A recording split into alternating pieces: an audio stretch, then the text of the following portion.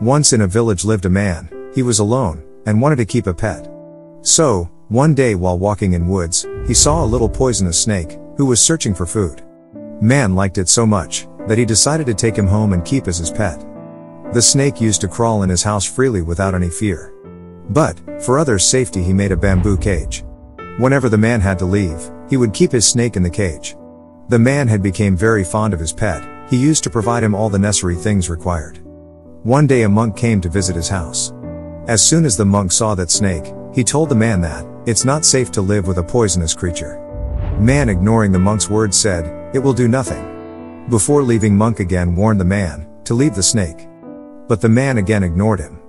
Soon after, the man had to go out of his village. He kept his snake in cage, and left. He returned after a few days. He opened the cage in order to give his snake food, as it hadn't eaten, and was hungry. As soon the man opened the cage, the snake bit him. And within few minutes, the man died at the spot.